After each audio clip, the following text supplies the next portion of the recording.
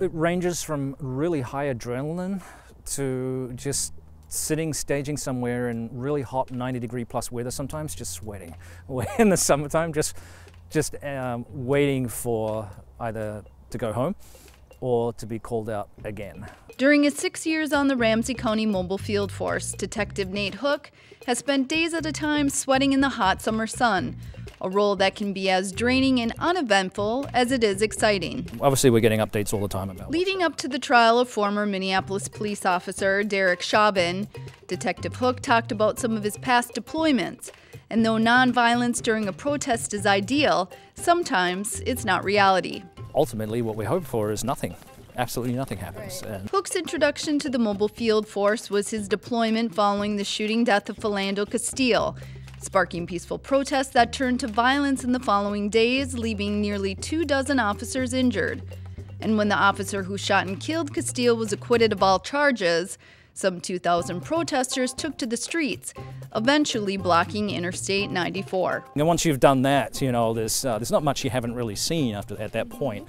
City and safety officials are gearing up for what may come during Chauvin's trial, especially once a verdict is reached, saying they're better prepared than last year, where rioters caused $350 million in damage in Minneapolis and $82 million in St. Paul. And though Hook is reluctant to discuss specific tactics of the Mobile Field Force, he's confident they're prepared because, he says, they prepare for the worst-case scenario. We're just there to do a job, maintain neutrality, and make sure that people are safe when they do that. Because we have seen incidences, like I said, where you only have to have one person decide, I'm going to take a car and run people over. You know, we can't have that kind of thing. At a time in policing when high-profile cases draw high criticism of police, Hook acknowledges it's a profession that can take its psychological toll, but believes it's a role that must be filled. I think it's an important function, even though there is a degree of danger to it. I think, like I said, somebody has to do it.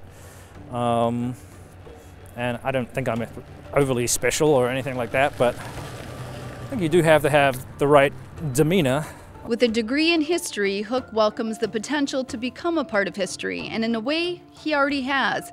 He and fellow officer Isaac Tuma provided security at the inauguration of President Donald Trump as part of MFF. I think it appeals to the history side of me in some ways, because you could be part of an event, like going down to the inauguration.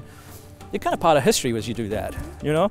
And I think those experiences are kind of cool. And no matter what may come in Minneapolis in the coming months, he's prepared to go where duty takes him, despite the risks. So in the back of your mind, you're always concerned, okay, am I going to get hurt today? Is the crowd going to get out of control?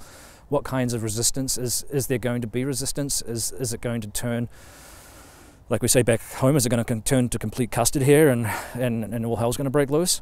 I haven't seen those things, fortunately. I know I've seen bits of it, and I've been in those situations, but I haven't been so worried that, you know, I felt, oh my God, I want to take off my gear and go home.